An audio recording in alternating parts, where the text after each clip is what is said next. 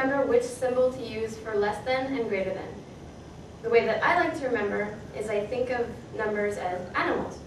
The smaller number is the smaller animal, and the bigger number is the bigger animal.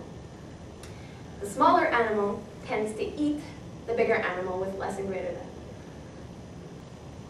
For my first example, I will use the number 4 and the number 7.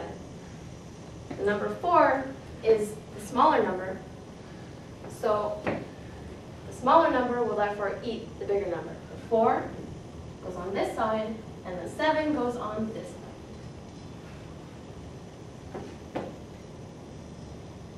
For my second example, I will use the numbers 9 and 2. 9 is the bigger number, therefore it goes on this side, because it's getting eaten by the smaller number, which goes on that side.